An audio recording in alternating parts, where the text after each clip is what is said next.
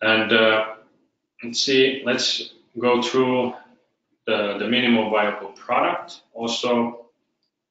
So now we have looked at all the different elements, and I have intentionally here not dive into the product too fast, because it's important to understand the customer perspective, because we as entrepreneurs, or when we're building a company, and specifically a lot of companies that you see, everything is about the product, everyone's around the product, but at the same time they don't have all the different things how customers come across with the product.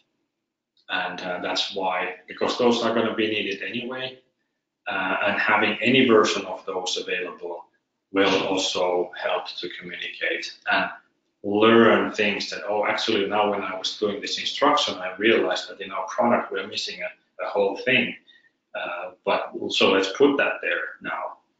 But when only looking at that interface and you already know the process behind it, and you have so much things that you imagine that all the other people will also see that you are missing, because not needing to work or not caring to work on these other parts, aspects at the same time.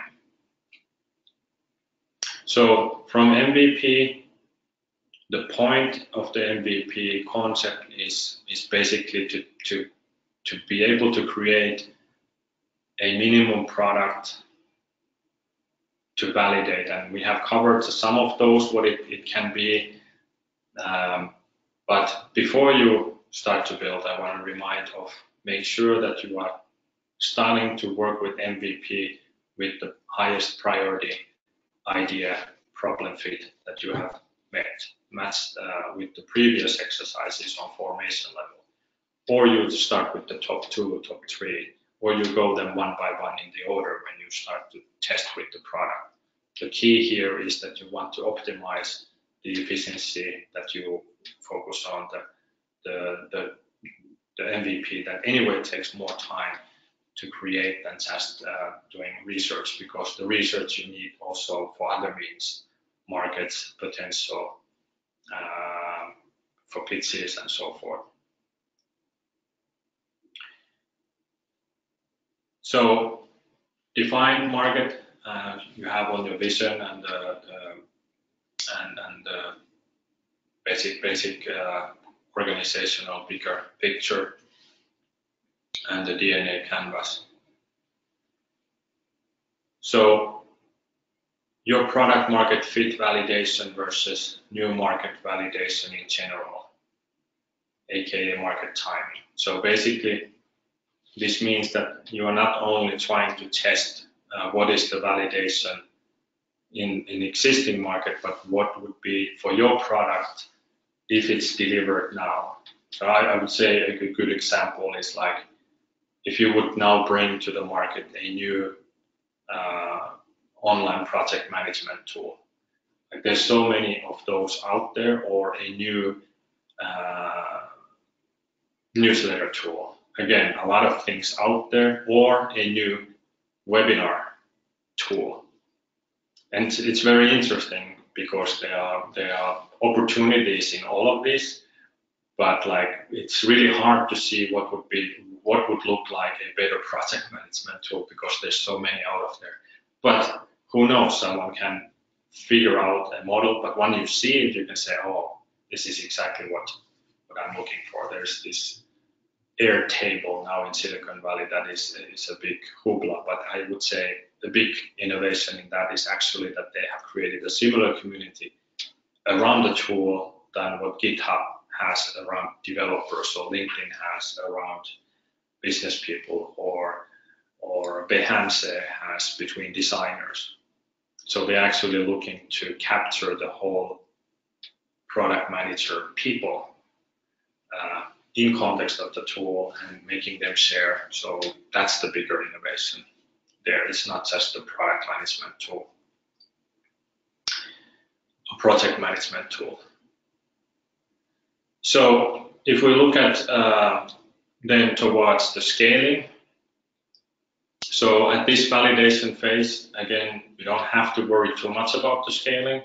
That's the point, is to really think about the scaling and think about that commitment of scaling, and considerations. Is there something that we need to look at now when we're doing these things initially, the first MVPs and versions, where we need to take into account the future scaling somehow, but limit that thinking, that don't overestimate, don't over-expect, don't overbuild, because many of the things can be rebuilt and will be rebuilt anyway in the next phases, but there may be something more, for example, a design, a brand image. There may be something that can last time very easily with the same investment. Usually it costs same money to create bad design than a good design, if you find the right designer for that.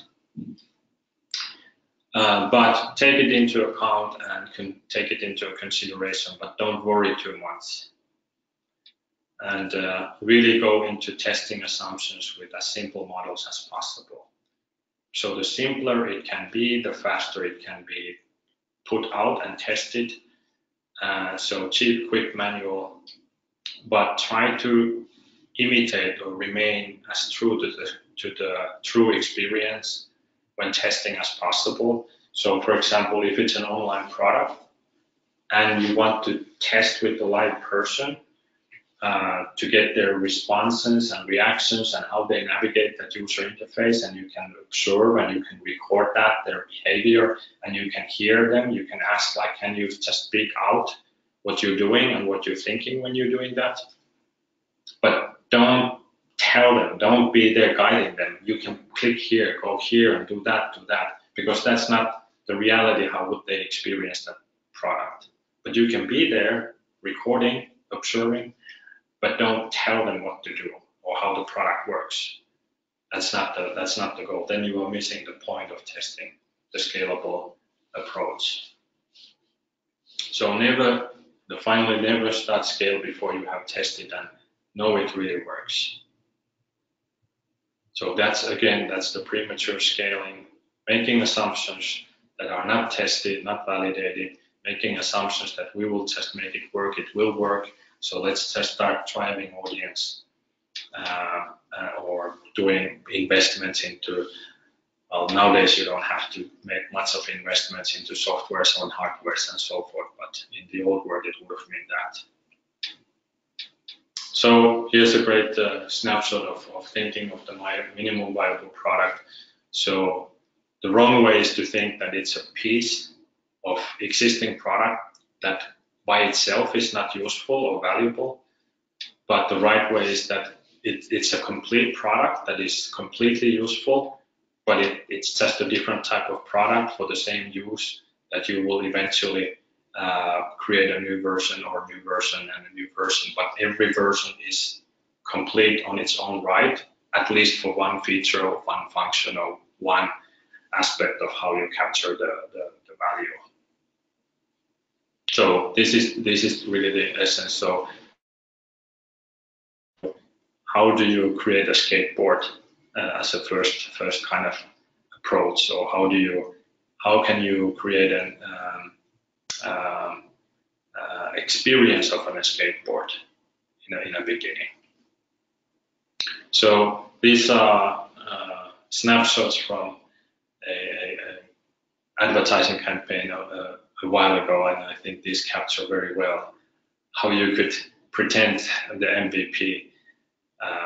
So what happens behind the scenes is irrelevant. So basically the customer is having a full experience, but there's nothing behind the machine than manual effort, and someone could be there just observing this and seeing what the traffic is and so forth.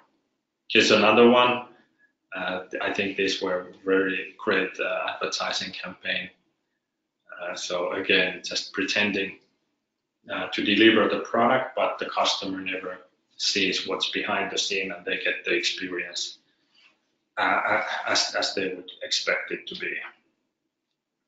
One more, this are just so descriptive in that sense, that how can you play with the idea, and then what does this mean in the context of your future product or your current product in process? Then that's up to you.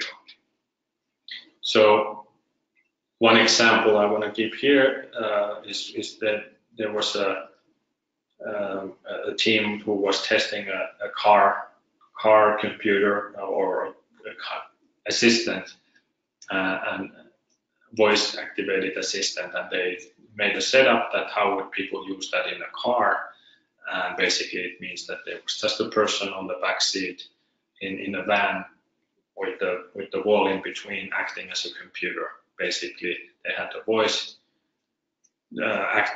changing voice so that it sounded like a computer voice, but it was just a human, and they had a script on the other end, like the types of user interface that the customer could have, and then the customer could ask anything, and they just wanted to know what are the first questions and what are the most typical questions or requests that this assistant would have to be able to deliver, so that the first product that they would create would actually deliver on those questions first, and then it doesn't have to worry about the less common questions later on. But that didn't require anything but again the setup and not the real product. The key is to capture the experience and the feedback, and whatever the minimum viable product is, that's what it is. And then once you kind of get this concept and notion, then don't limit this thinking only for the actual physical product. Apply it to whether it's instructions, whether it's the website, whether it's the marketing content, whether it's the brochure. Like everything has the same thing, that just put quickly something out. Don't work inside your own building only with your own team. You are not the customer. You may be also the customer, and that's a good thing, but most likely you are not. At least you are not all of the different customers. So really get feedback from the real customers. And I've been very surprised oftentimes how difficult it is for people to actually go and do it compared to the real value it has, and the versus the part that what doesn't have the value and how much people do that. It's always easier to iterate than to create, so always create crappy versions first to get started. There's a certain level of how much things are pushed before creating anything, but once something exists, it's so much easier to iterate and get feedback and start making it better.